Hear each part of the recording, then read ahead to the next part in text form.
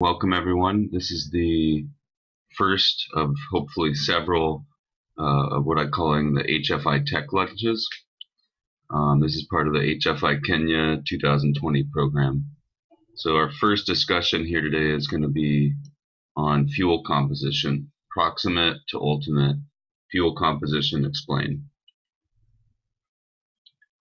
So I'm going to do, the way that this is going to work is I'll do a short discussion here explaining some background on the topic.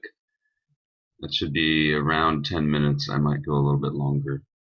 And then I thought we can reserve the remaining time, maybe about 20 minutes if possible, just to discuss the topic, the relevance to your company, any questions, and ideas that we have for another tech lunch next time. So I think one thing is there's a lot to discuss, and even in this introductory topic. So I'm going into a little bit of depth, but in later sessions I'll actually build on what we're talking about here. So if you still have some unanswered questions, we can talk about those, and hopefully I'll address them better in the next sessions.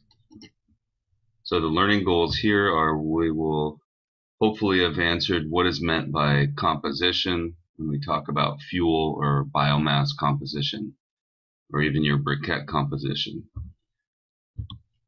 What are the proximate and ultimate analysis or analyses? There's two types of analysis that we're going to introduce here, although there's a few others that people use as well, but these are the most common. We'll actually talk most about proximate analysis, a little bit less about ultimate. And why is this important for char briquettes? So first, just very generally, what is composition? So it's the complete set of individual components that make up a whole. Is the way that I'm defining it. And so it's not only an idea that we use in fuels and biomass and combustion, but you can think of music is made up of many notes and a structure that composes a song. Individual ingredients for a meal are composed all together to make food. And then even artwork has these ideas of composition, these 7 elements that make up a piece of art. So for us, we're going to talk about biomass composition. And in this case, there's a definition we'll use. So the biomass is a complicated arrangement of a lot of different types of chemicals when you kind of break it down on the structure, say under a microscope, or even smaller than that, at the kind of atomic level. We have these basic structures. Carbohydrates are the major one, and other compounds, cellulose, hemicellulose, lignin, lipids, protein, simple sugars, starches, hydrocarbons, ash, and water. So these all, so the arrangement of these, how much and the proportion of each of these, they depend on the type of plant, so the species, which part of the plant. So for example, with trees, the main trunk and the bark and the branches and the leaves all have different composition, right? So if we want to know something about, say, the energy content or the quality of a specific material for, say, making char, we'll need to know about all the parts of that plant, ideally. And usually, kind of as in sort of science, you use like this arrangement, which sort of aligns with what I just presented.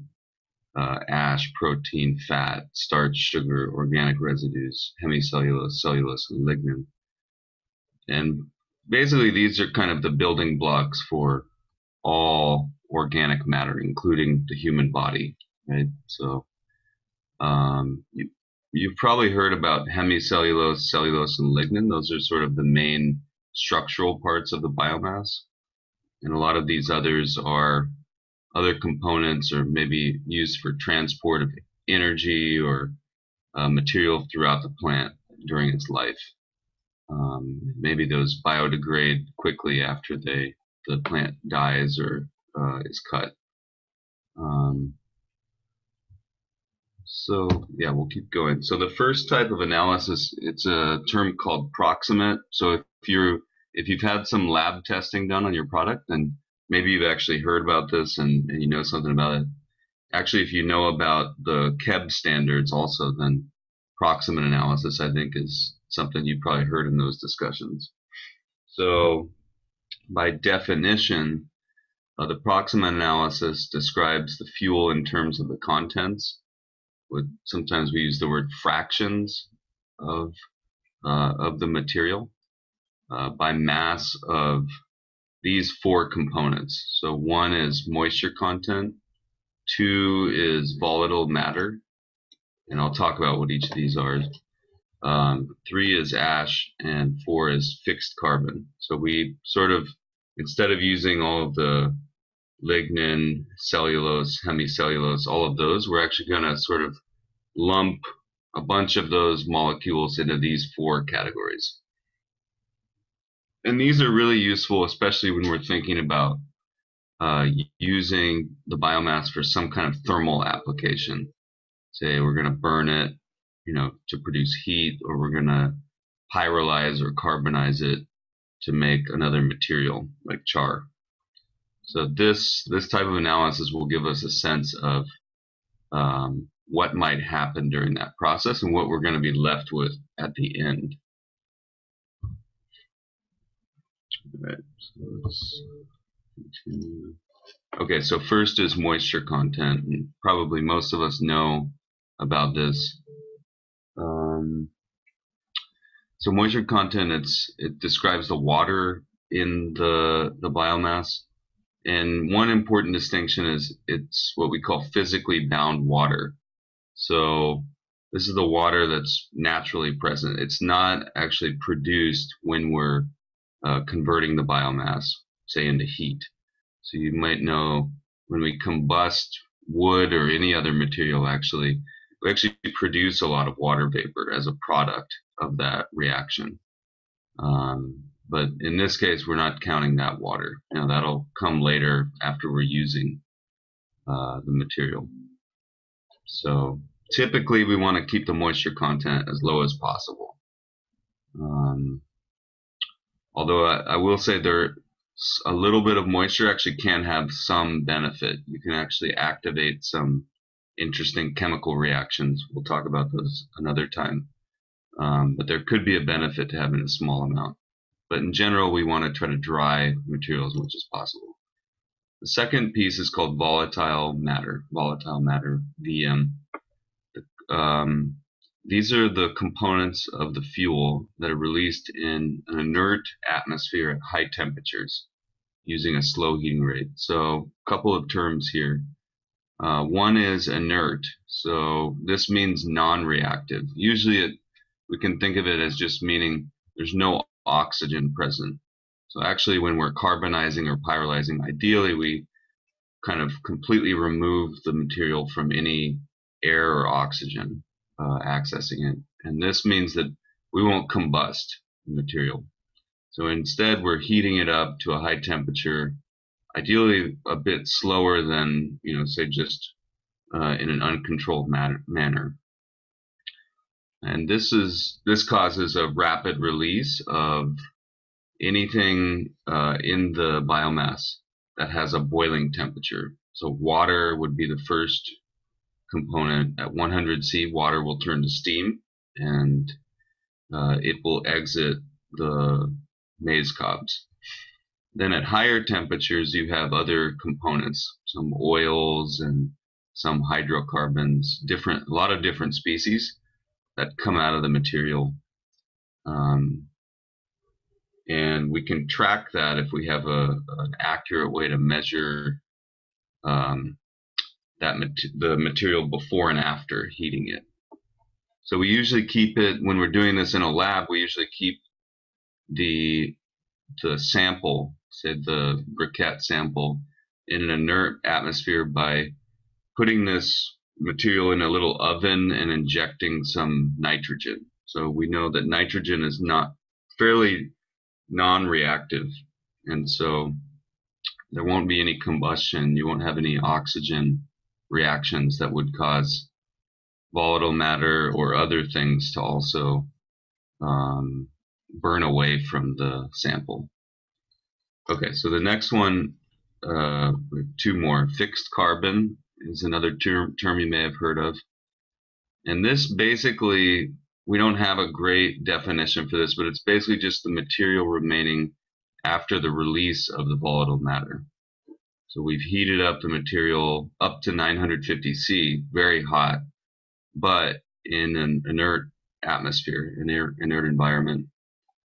And whatever's pretty much everything remaining we'll call fixed carbon. And it's generally, what we would observe as char.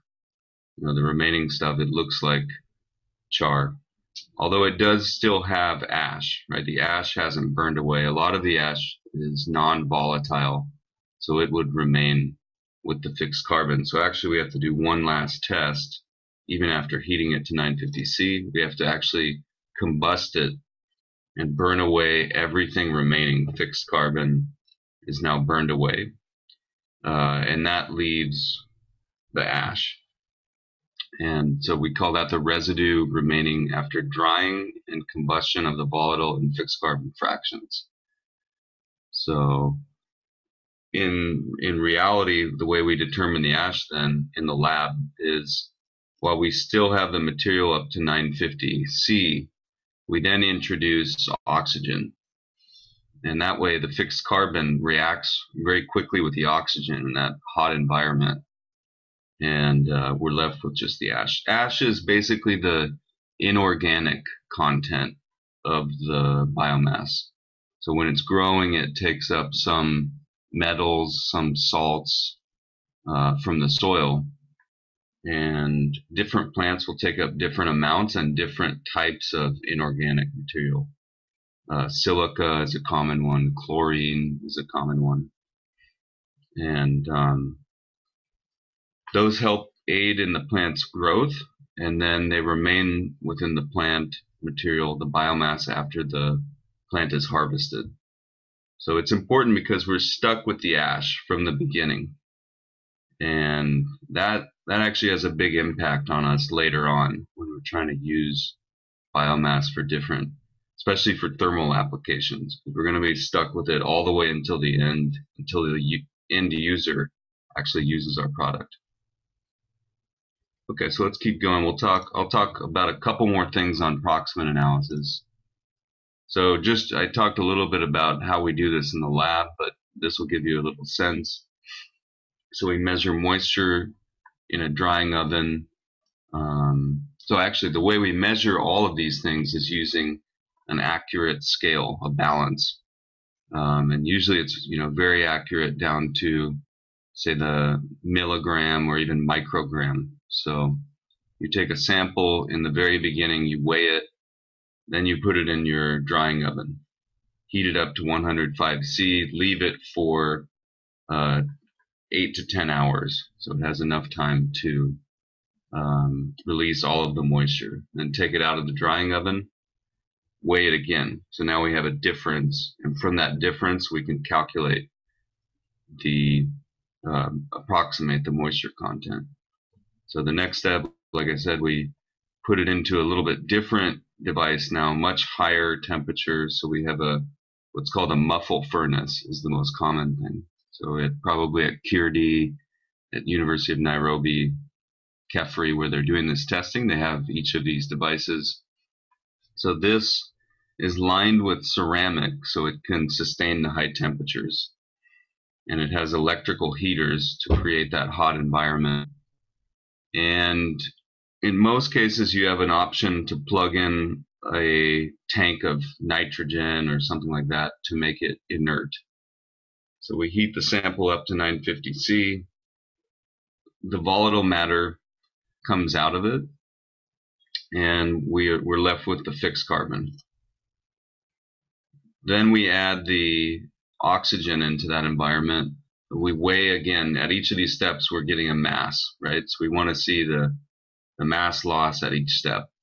We introduce oxygen, everything has burned away by that point, and now we're just left with the ash.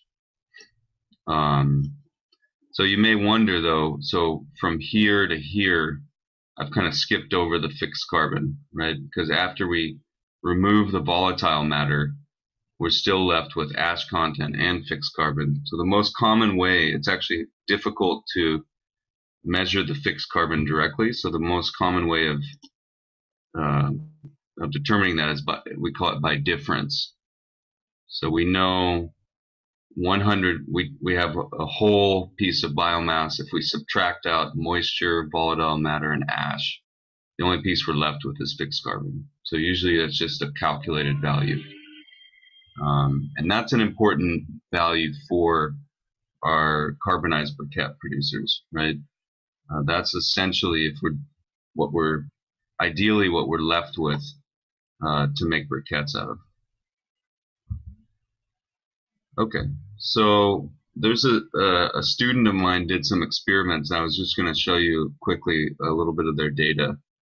This is from a few years ago, but it actually illustrates kind of nicely the proximate analysis. So the experiments that they did, it's called thermogravimetric analysis, TGA. Thermo, heat, gravimetric, weight, analysis. So using heat and measuring weight in real time on some sample.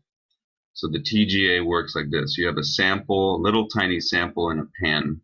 So we took some, in this case we took maize cobs, we ground them up into a powder, put them in this little pan, and then put them in a furnace, our TGA furnace.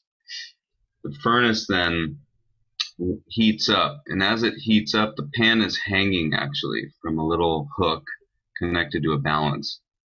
So as it heats up in the furnace, we actually see all of these things coming off in a signal captured by the balance.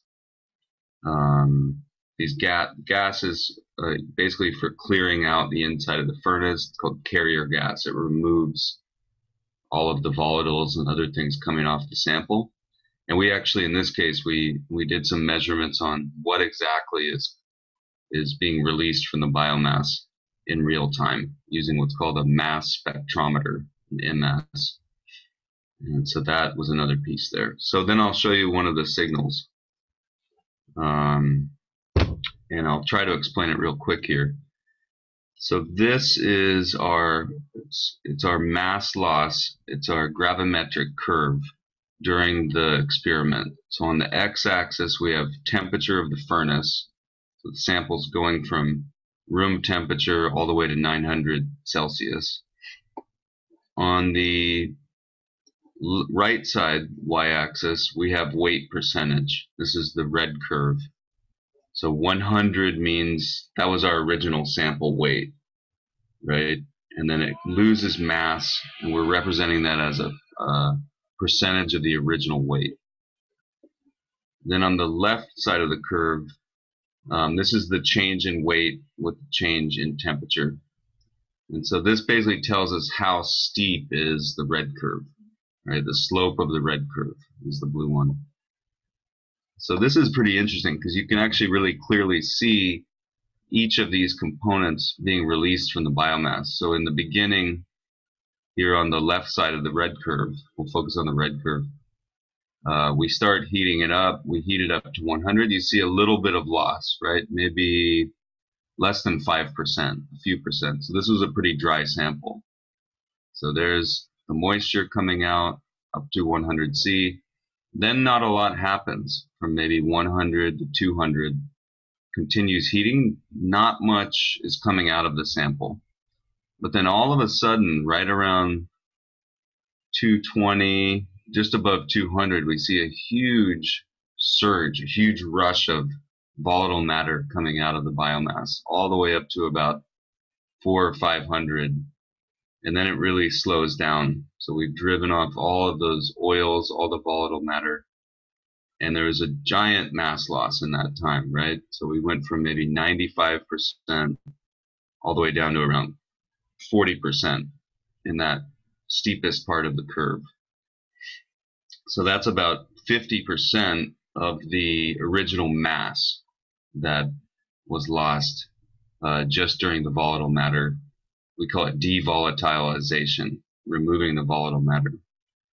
And then later, we may have some heavier volatiles that take much longer, much higher temperature to cook out of the material. And in the end, the curve pretty much flattens, and this is basically our fixed carbon. So we're left fixed carbon plus ash. So in the end, we're left with somewhere around 30% of the original material remaining as fixed carbon. So I really like these experiments, and so you can basically repeat this for different types of biomass. And in this case, the student of mine, her name is Ta Corrales, she did a few experiments mostly on maize cobs. So we were really interested at that time in understanding maize cobs a little better. So she actually wrote a thesis on this, and I can post up a link to that after the discussion here. Okay, so let's move quickly now. So I'm just going to put this up, and I'll share these slides. So here are some common materials that we're familiar with, and their corresponding proximate analysis. So some of these measurements I've done, others I've taken from literature. Usually if somebody's doing a research project on using biomass to make briquettes or using biomass for heat, this is pretty much always going to be something that's required before we can really do any research or experiments. We have to at least get approximate analysis. What you might notice here is that there's actually a big variation, fairly big variation between different materials. Volatile matter ranges from maybe 60 to 80%. Fixed carbon can be as low as 15, as high as about 30%. And ash goes from maybe 1 up to 20%. And the thing you'll notice kind of directly then, so on the bottom here, we haven't talked about it, but I think everybody's familiar with it. This is called higher heating value, HHV, or calorific value actually is the same thing. So higher heating value it's tracking very well, especially with ash content. So when we have low ash content, we generally have a higher heating value. And the same is true for fixed carbon. When we have a high fixed carbon content, we generally have a higher heating value. So this is the energy in the material. This is kind of ideally how much heat you could get out of the material when you burned it. So coconut shells have a lot of fixed carbon, and they have the higher heating value. They also have pretty low ash content. Okay, so the last one, and I'm only going to do one slide on ultimate analysis because I think in practically speaking, it's less helpful than proximate analysis, but it's still important, and especially when it comes to when we want to do some, say, modeling for especially for climate and environmental impacts. Ultimate analysis is pretty important. It's also much more difficult to measure, and you need some special equipment to measure it, and I think it's generally more expensive too. So ultimate analysis is the elemental composition of the fuel. So element, you might remember from chemistry, the periodic table of the elements, that big table. And so we take a few of those elements to describe most fuels are pretty much made up of predominantly these materials: carbon, hydrogen, oxygen, nitrogen, sulfur, chlorine, and then we sort of lump a lot of different things into ash, these inorganic materials. We pulled chlorine out because in biomass especially, it can be a big issue. And I'm just going to put up some examples from a book, a pretty good book that talks a lot about biomass, and they've given us some examples here. So basically, yeah, we have the percentages of each of these elements in the biomass. So carbon in general is the highest percent with oxygen. So you'll see some biomass. Sugarcane bagasse has a lot of oxygen. Wood has quite a bit as well. But carbon is generally the highest content, and then hydrogen, oxygen, nitrogen, sulfur and chlorine and ash are generally pretty low, although ash can be high. Sorry. I think one important thing when we look at this is we know that carbon in the ultimate analysis, the elemental carbon is not the same as the fixed carbon. So that's an important distinction. Carbon as an element can actually be a part of the volatile matter as well. A lot of the carbon is actually in the volatile matter. So these oils and lignin and different things that boil out of the biomass after it's been dried, there's a lot of carbon in those. So that's just one misconception that I'll point out. Yeah.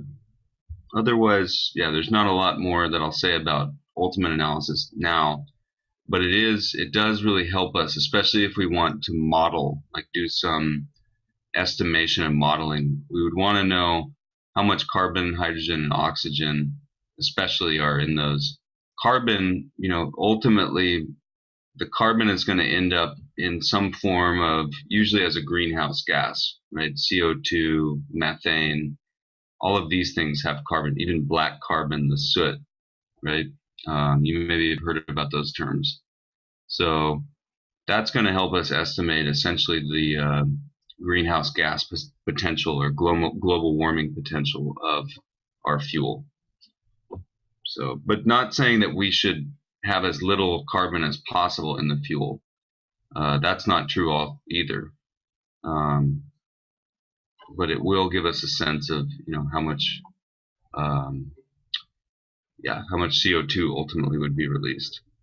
Hydrogen and oxygen, those are just going to react during pyrolysis or combustion. A lot of times they'll form the majority of that would form water vapor, steam during combustion. Okay, so I think that's all I'm going to say about ultimate analysis. So just to kind of wrap up now, why is composition important for char briquettes? So we'll just summarize. So we know feedstock really matters, right? So different feedstocks have different compositions, and that sort of sets us at our initial point for where we're going to end up in the end, right? In the ash, right? We're stuck with the ash all the way until the end, unless you have a kind of clever way of removing that, which I know some people have worked on, but it's not very easy to do that. Process also matters, right? So when we carbonize, depending on the environment, we may actually burn away some of our fixed carbon. We'll probably remove all of our volatile matter while we're carbonizing. But the efficiency of that really matters too, right? If we have some air entering into our drum kiln, that's actually going to burn away a bit of our fixed carbon. So we may not reach that kind of theoretical maximum that we could. This also relates to user preferences and safety. So if you're using a high ash content feedstock, then you're carbonizing that. Your ash now has actually grown because we've removed the volatile matter. The amount of ash is now larger as a fraction of the total. And again, we can get, very ashy briquettes, which some people don't prefer. If you have, say, very little fixed carbon in your original biomass, and mostly it's volatile matter. There are some types of biomass like that. Then one will be pretty inefficient when we're carbonizing. We'll use a lot of material and produce very little char. And then that'll be passed on to the user as well. It may be a lower quality briquette for their needs, less heat output. So it has a direct impact. Our feedstock has a direct impact on our user's experience. these relate to the KEB standards, and I think what I'll probably do is I'll do another tech lunch on that. But we actually have standards for a few of these things. Volatile matter, ash content, and moisture content are all uh, there's set values for those in order to achieve the standards performance. So I think in the next lunch, maybe we can just extend this and we'll talk about what the KEB standards, or even in the discussion after, we can pull that up. And then, like I said, the ultimate analysis and actually both of those, proximate and ultimate, relate to performance and emissions estimation. So if we want to try to estimate, say, the life cycle impacts or the greenhouse gas potential for your fuel, then we'll need some of that information in order to accurately estimate that. So I hope that kind of explains, the relevance of those analyses to briquettes. And anyone that's had testing done at any of the labs there would know, you've seen at least the proximate analysis probably. So I'll put up a couple resources. Actually, one of those was by D-Lab. We worked on an on-site testing protocol and actually came up with some tests to estimate a few of those proximate analysis values. So I think moisture content, ash content, we found a way that we could at least get a decent estimate of those without having the expensive equipment. Then there's this book that I referenced called Thermochemical Processing of Biomass. And then finally, there's a good resource. It's kind of old now, but this report by Domalski lists a lot of different types of biomass by their plant type. So trees, crop wastes, a lot of different types. And then it lists out a lot of these data for each of the types of biomass. So in most cases, they provide a proximate analysis. In a lot of cases, they also provide an ultimate analysis. So this is kind of a nice summary resource. Say if you were thinking about a new material, you could actually go and look at Domalski, or even online, there's a lot of that now, to try to estimate what the composition of that fuel would be.